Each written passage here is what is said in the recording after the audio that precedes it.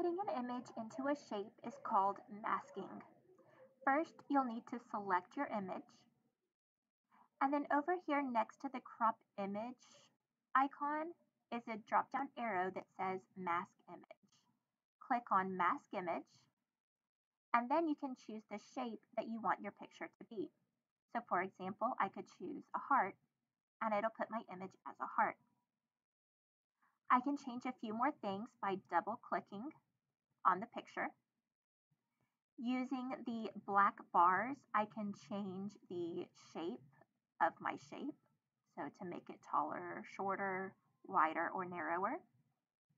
And then by clicking and dragging the actual image, I can move that around to what's within the shape. Just be careful that you don't drag it off the shape because then you'll see the cutoff mark.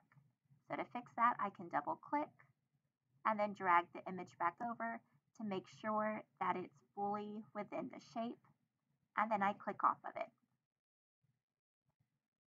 I can also resize my shape as normal by dragging from the corners.